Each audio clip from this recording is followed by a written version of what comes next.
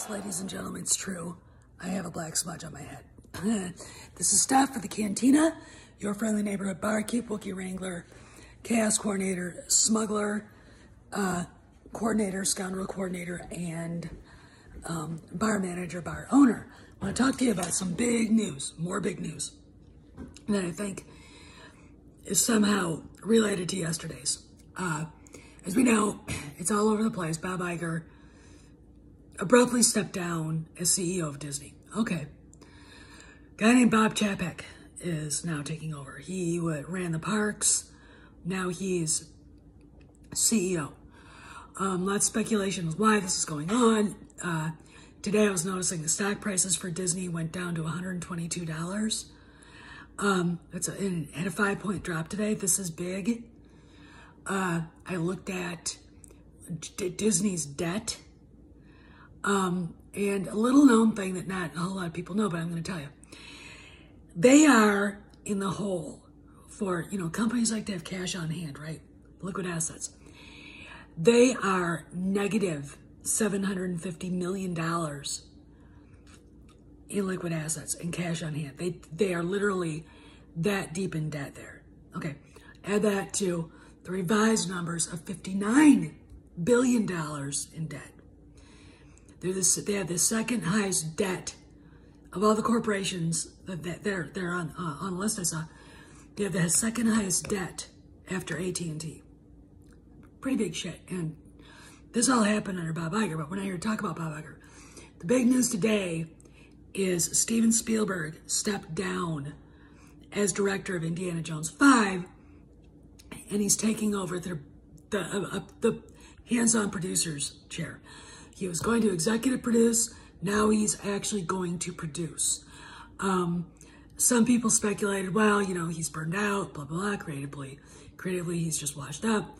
No, this is being a hands-on producer is kind of, you're working. You're not just sitting back signing checks. You are out there on the production every day, okay?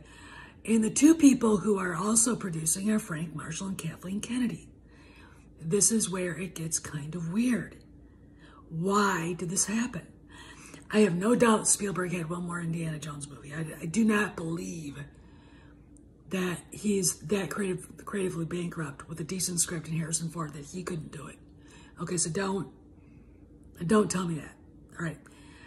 Something is going on. Now we know a few weeks ago, there was a big meeting, big powwow between, Lucasfilm and Disney. And Iger was there. Kathleen Kennedy was there. I'm sure Michelle Rejwan was there. Filoni, Favreau. J.J. Abrams, why was he there? All right, this gets thick. And in the middle of Kathleen running her mouth, Iger basically said, just a second. He basically told her to shut her mouth. And in walks George effing Lucas. Okay.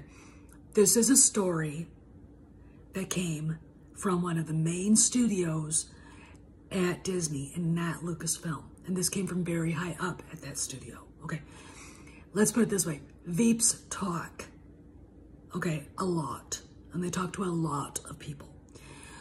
So this is going on. Now, fast forward today, we got Indy 5. We have Harrison Ford saying they were ready to go. A few days later, he said there's some scheduling issues. Who knows what that means, but it is going to be made. He has not left the production. I don't see him doing that.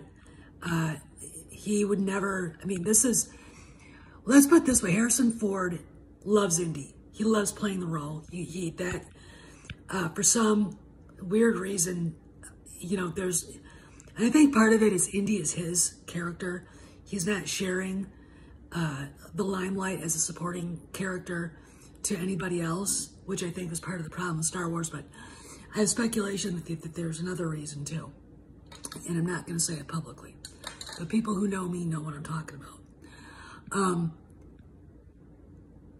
He just loves Indy. And if they had to shut down production or decided not to do it, it would break my heart for him because he really loves this character. And I really think to let Indy go out beautifully would be perfect for everybody involved, especially Ford.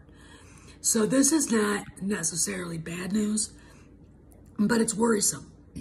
James Mangold, like I said, is being tapped to direct. He's in talks right now. He's a very good director. I have full confidence in him to be able to do what he does. Again, the elephants in the room are Kennedy and Marshall. If Spielberg is going to be a hands-on producer, like going from executive producer to producer, something isn't kosher there. Okay? I can't tell you what it is, but if Kennedy literally has been removed from all creative input, she might not be even allowed anywhere near Indiana Jones. Okay. A lot of people were worried that she would ruin it. I don't really see her being allowed to ruin it. And also, and this is very interesting, she doesn't like, I don't think she likes James Mangold, right? The guy comes off as an alpha. He comes off as an alpha male director, which is what you want in movies of this caliber, which is what you want for epic blockbusters. I mean, what would we have gotten had somebody like him directed all 3 sequel trilogies with Lucas's ideas? You know, of course, I'm always going to go to Ridley Scott because I love Ridley Scott. I think that guy's awesome, period, full stop. I mean, he is just fan-fucking-tastic. Enough about that. So what does this mean? Or what does this mean? Where are Kennedy and Marshall in all this if they're producing, but Steven Spielberg is also doing the same job they're doing? So either somebody is not going to be part of that team, and it's probably Kennedy, or they're both gone. All right. And I really think that people worrying about Kathleen Kennedy ruining Indiana Jones 5 really don't have a lot to say, really don't have a lot to stand on here. This is a bizarre sort of predicament. All right, did not see this coming. Just like we didn't see last night's issues with Iger coming. All right, I thought that Disney shares would have to go below $100 before they ever would think about getting rid of them. And there we are. You know, they did a CEO swap. That's the Variety article out now. They're trying to pat down speculation. It's like, you know, PR bullshit. Well, we know he got fired. What's going on with Indy 5, though? Why is Spielberg now taking over Kennedy and Marshall's place? And there lies the rub. This is Steph sending out. I'll see you around the lecture hall. See you later. I came here to save you. Oh, yeah? And who's gonna come to save you, Junior? I told you.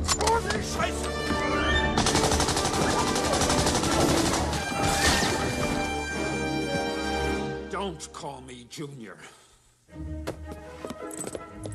Look what you did. I can't believe what you did.